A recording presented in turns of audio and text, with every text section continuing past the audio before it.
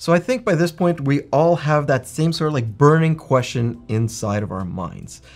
Are major laptop manufacturers like ASUS, ROG, Legion, and a bunch of other ones sort of doing AMD laptop CPUs dirty by capping their GPU options and also seemingly limiting their features and maybe even using older designs? Well, I wanted to find out exactly what was going on here by using 3 identical Strix G16 models. The only thing that differs between these 3 are their processors. So what have we got here? We've got one Strix G16 with a Ryzen 9 9955HX and the other one with the 9955HX 3D. And alongside those is the G16 with an Intel Ultra 9 275HX.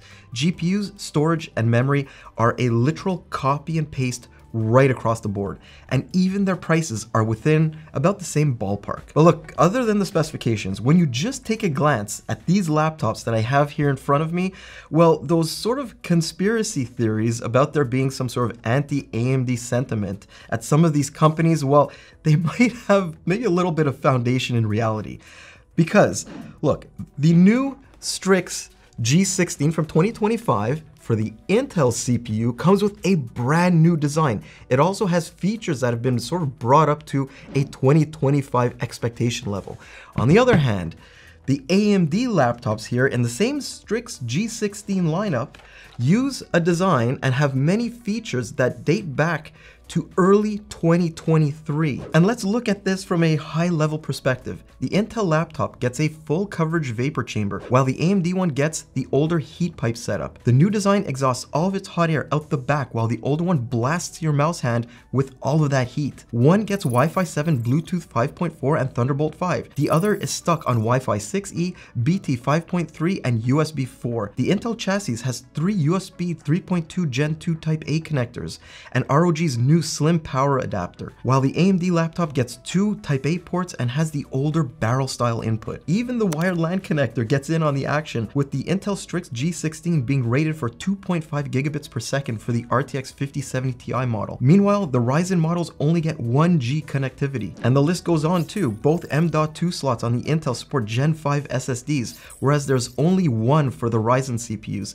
The Intel laptop gets a slightly larger trackpad too, and to me at least it feels a lot snappier, has better palm detection, and crisper left and right buttons than the AMD one. I also love the cool new toolless slide to upgrade mechanism ROG's latest designs use. And while the older chassis is a breeze to get into compared to a lot of other laptops, you still need to remove a bunch of screws. And of course, I think the biggest thing here is that the Intel design can be configured with an RTX 5080, whereas for some reason, heaven knows why, the AMD design tops out at just an RTX 5070 Ti. And while yes, there are some very big differences underneath the hoods of these two different laptop designs, one from I guess 2023 and the other one from 2025, if you look at it from a different perspective, you're actually going to realize that in almost 3 full years of ROG laptop evolution, there has been very little forward progress made in some areas here, because both the Intel and AMD laptops are the same size and actually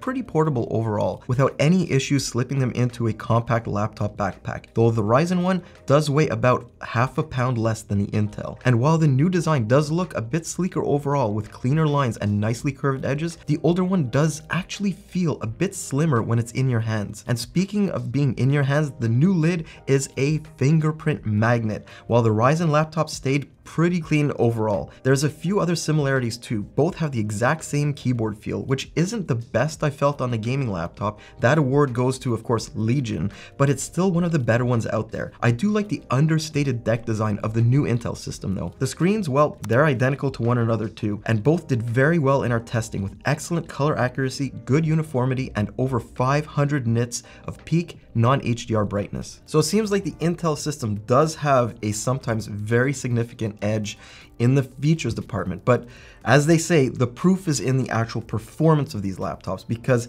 if If experience has taught me anything, it's that gamers are willing to sacrifice in some small areas if they get the absolute best bang for their buck in terms of overall gaming frame rates. And for anyone who thinks that ASUS might be kneecapping performance here, let me start with this. They absolutely didn't. The 9955HX and HX3D get pushed right up to their maximum wattage on a relatively compact 16-inch laptop, just like the 275HX. The only way you'd get more from the AMD chips is jumping up to a bigger 18-inch device. The same thing goes for the RTX 5070 Ti's in these. Both designs actually overclock their GPUs past NVIDIA's maximum TGP, so instead of 115 watts, they're actually running to 130 watts in turbo mode, which is the mode we ended up testing in. And at 1600p, which is the native resolution for these specific laptops, for the most part they perform identically to one another in most games. What we're seeing here is a complete GPU bottleneck, even with the RTX 5070 Ti running at 15 watts over NVIDIA's maximum TGP. That means AMD's powerful 9955HX3D just gets completely hamstrung by an upper mid-range GPU. I mean, we've already seen what the entire 9955HX series can do, and it's not just the X3D, at least when they're paired up with something like an RTX 5080 or 5090, and it just feels like so much potential is going to waste here.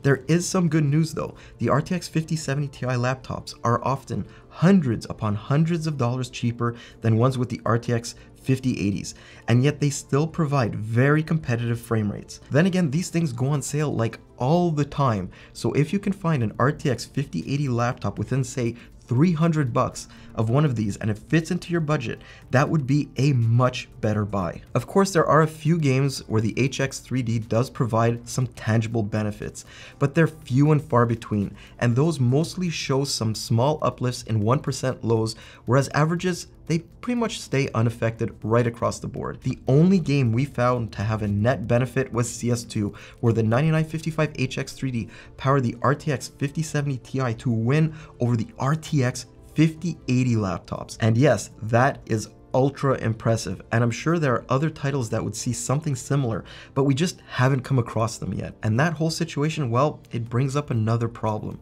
which is pricing, because you're paying a hefty premium for the X3D, and yet it's all for nothing because the 5070 Ti limits its performance in the vast majority of games. That also causes both Ryzen laptops to run in a statistical dead heat against a 275HX system that's in an upgraded chassis and costs sometimes hundreds of dollars less than the G16 with a 9955HX3D. And we didn't stop there either. I also wanted to give these AMD laptops a little bit of the benefit of the doubt.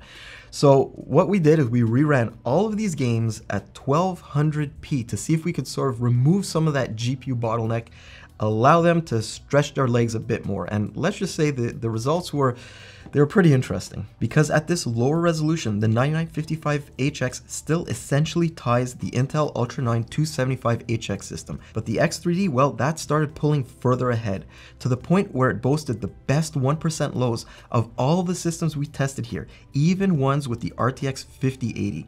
Meanwhile, its averages almost tied the much more powerful and almost $800 more expensive SCAR 16. And I guess this just goes to show that yes, the X3D does have a hell of a lot more left in its tank. It's just being held back by the RTX 5070 Ti. So much so that you just cannot justify its price premium over the standard HX model if you're playing any games at the G16's native resolution. And yes, I'm going to place a huge amount of the blame here on AMD's shoulders too. If manufacturers want an X3D CPU, their only choice is an inefficient, hot-running, expensive 32-thread monster. Meanwhile, a laptop version of the more efficient, much less expensive 9800 X3D would have been so much better suited for gaming laptops, but it doesn't exist and it will likely never be released. I mean, imagine a system with an imaginary 9800 HX3D and an RTX 5070 Ti. That could be what it takes to finally hit NVIDIA's mythical RTX 5000 series laptop prices. Instead, the reason why AMD wanted to put this chip into gaming laptops is very simple. They wanted to win in CPU-centric benchmarks, which is just on a gaming laptop, it just doesn't make sense. And you see that here in Cinebench, where the 275HX actually wins against both 9955HX processors, and it would have absolutely demolished that more efficient 8-core 16-thread X3D part. But again, that doesn't matter for games and gamers. Meanwhile, the AMD-based Strix G16s can narrowly beat the 275HX model, and yet it's still a lot closer than you might expect, since ASUS is running a ton of juice into that Intel processor. So there will always be some situations where Team Blue pulls ahead, even in multi-core workloads like Handbrake, but in general, it's a three-way tie between the G16s, regardless of the CPU being used here, even in creator workloads like Lightroom. On the other hand, something like Photoshop combines multi-core processing with storage subsystem performance, so the two AMD laptops get a win since their SSDs can run quite a bit faster than the ones in the Intel systems. But the moment we get back into GPU-centric benchmarks, the RTX 5070 Ti caps overall system performance in all these devices, so they get, once again, identical performance. The additional processing horsepower of the 9955HX and HX3D do allow them to get narrow wins over the 275HX system in NLEs like Resolve and Premiere, though the race between the Strix G16 laptops is almost too close to call. And yes, absolutely, there are some additional sacrifices that the ROG design team had to make with the AMD versions of these laptops that you don't see with the benchmarks. And one of those is running these AMD CPUs at 130 watts on a system that has a traditional heat pipe setup. Meanwhile, like we saw before, the Intel system gets that upgraded vapor chamber design. So thermal management between these two is quite a bit different. Basically, it all leads to the Intel Strix G16 becoming one of the quietest high-performance laptops we've tested this year while gaming. The AMD designs, meanwhile, well, they're some of the loudest 16-inch laptops despite using a less power-hungry RTX 5070 Ti. GPU temperatures, on the other hand, well, they are very well managed right across the board on both Intel and AMD versions. I just wish these low temperatures on the 9955HX systems didn't come with such high fan speeds. CPU temperatures, meanwhile, have all the systems within a few degrees of one another, but none of the Strix G16s are what I would call cool, since they're all pushing close to the 90-degree mark. But at least with the Intel version, those temperatures are tied at the hip to excellent acoustical performance. Both AMD systems were noticeably louder, but they're far from the most annoying laptops that we've tested. On a more positive note, all of the Strix G16 models provided near silent operation while doing some basic things like web browsing. Anyways, another area where AMD HX series laptops have historically struggled, especially in the high-end gaming market, is with battery life. And look, the HX and HX3D that we tested in the MSI Raider and Vector, that was just almost unbelievably bad. These are a bit better, but not by much. I mean, the numbers here, well, they aren't terrible, I guess, but there must be some kind of AMD-derived firmware limitation, at least on the X3D, since this isn't the first time we're seeing the standard HX being significantly better. And the Intel G16, well, it's on a whole other planet, getting almost double the X3D's battery life. Switching to streaming online video, and it gets even worse for the AMD devices. Though instead of Intel offering 4 or more additional hours away from a plug, the gap is now between 2 and maybe 3 hours here and there. Nonetheless, if you're looking to maximize your time on battery, I'd avoid the Ryzen 9000HX series altogether, at least for now. The AMD laptops do get significantly better numbers than the Intel one when they're used for gaming on battery, and this is the big deal here. Even if we can push all of these hiccups aside, I still would not recommend the AMD Ryzen version of the Strix G16. Look, it isn't like ASUS is treating Ryzen processors like, I don't know, second-class citizens here from a performance standpoint. They get just as good performance as the Ultra 9 275HX. The problem here, it stems from them being popped into an older laptop design that simply lacks all the modern features and creature comforts found in the brand new Intel chassis, not to mention the abysmal battery life we found. And I also have to go on another little rant here, and this time it's going to be directly at ASUS. I've been sort of taking a neutral stance with them throughout this video, but that ends here. them asking $200 to $400 more for the X3D version of this laptop versus these other two versions is a bloody joke, right? Because they've tied it at the hip to an upper mid-range GPU, so it just can't flex its muscles in any way. That $200 to $400, it just goes up in smoke. It just gets burnt to nothing because it doesn't offer one iota more gaming performance unless you find one of those sort of halo titles where the X3D is actually able to pull ahead, and it's just not worth it. And the question here is why? Why was this done? Because this Strix G16 has a chassis that was used last year with a fire-breathing 14900HX and an RTX 4080 running at 175 watts. But then they go and use that exact same design for a lower wattage Ryzen X3D CPU in 2025, and guess what?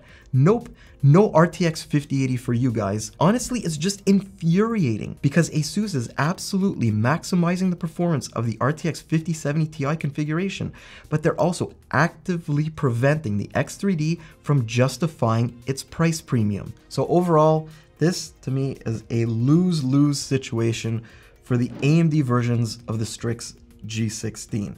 Because look, the 275HX version with this new chassis and updated features, it's actually a damn good gaming laptop.